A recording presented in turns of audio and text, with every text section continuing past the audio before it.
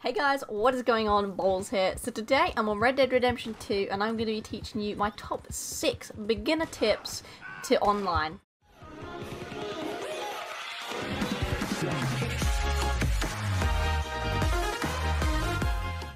Now these are going to be in no particular order whatsoever, so make sure you stick to the end to see all of the tips that I'm going to be telling you guys.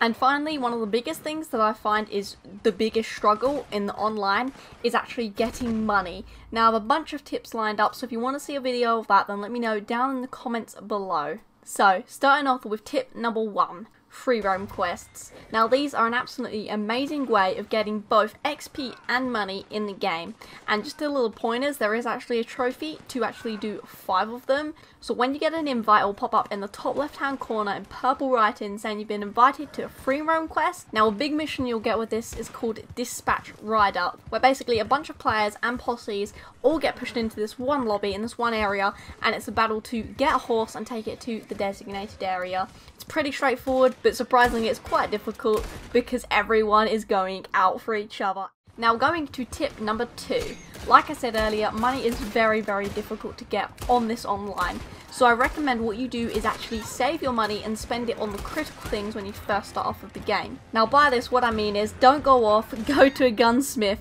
and start making your gun in all these fancy colours with all these fancy mods when it's not needed. Ideally when you're starting off the game you want to save your money for food and horses, and a good thing to buy is a posse if you are playing with friends, which you need $200 for. So I do recommend you save your money, spend it on all the critical things when you first start the game. Don't waste it on a bunch of things that you don't necessarily need at the moment of time. Now my tip number 3 for when you start off the game, don't go running in gung-ho and killing everyone.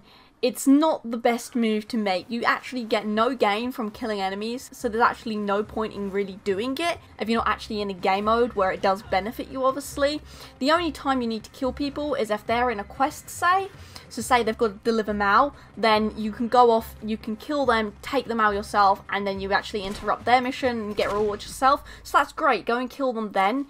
But if you're just running around and there's people standing there in the town, say, don't necessarily kill them. If they're not trying to get you, you don't really need to get them. It's just my personal opinion, but I do definitely think it's a tip, because if you're trying to do missions and stuff and you're trying to get somewhere, it can take 3 times longer if you've got a posse of 4 chasing after you trying to get your blood.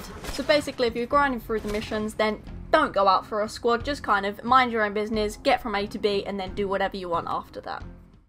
Now moving on to tip number 4, I recommend playing as a posse. I mean, you can play on your own, there's nothing wrong with that. There also gives you the option to join other posses, which is great, it's fun, it's a way to meet new people. But if you can play with your friends in which you can actually talk to them and do missions with them, it makes the game a lot easier to play, especially if you've got another posse chasing after you, then it's going to be easier to kill them and move on. And as well as that, having your friends with you, it also means when you're in missions, you can jump on the back of their horse, they can get you somewhere, you can call your horse in, you can jump back on your horse. It basically makes missions a lot easier to do. And as well as that, playing online can be quite time consuming. And if you don't want to pay for the fast travel, it's a lot of running around, because fast travel is damn expensive as well, so I pretty much wouldn't recommend that at the start of the game. I would recommend just running around, and that can be quite boring. I hate to say it, but it can. It is a lot better if you've got friends with you, you can have a little mess around, get to the mission zone. It's a bit better than just running around on your own. Now, tip number 5. I know I said these were in no order, but this one kind of is my biggest shout to everyone, and that is to actually get a good horse. I hadn't done that and it was a struggle, I tell you that. Playing missions with your friends when they've got better horses is quite tricky.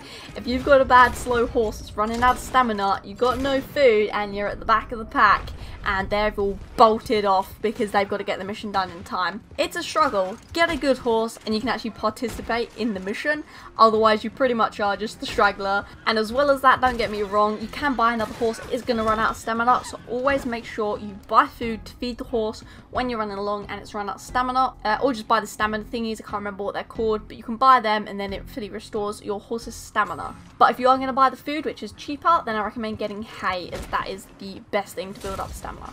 Now finally, my little tip number 6. It's not necessarily a tip for getting better at the game, but it's a tip to actually help you potentially at the game. Now what you actually want to do is hold down on the D-pad, and what this does is it basically gives you the option to either enhance the map, to either have a compass up instead of the map, or to just have your map as normal, as in your little circle mini map that's in the corner, the left hand corner. So I do recommend actually having that one expanded, so that when you're in missions and such, you can see where all the enemies are around in the little red circles. It just gives you more vision basically, and it doesn't actually restrict your view at all of the actual game, so I highly recommend doing that. So I hope this video has been useful for you guys. If it has, then please don't forget to leave a like and subscribe to me for more of these videos. Also let me know down in the comments what Red Dead Redemption 2 online video you want to see next. Thanks for watching guys, see ya!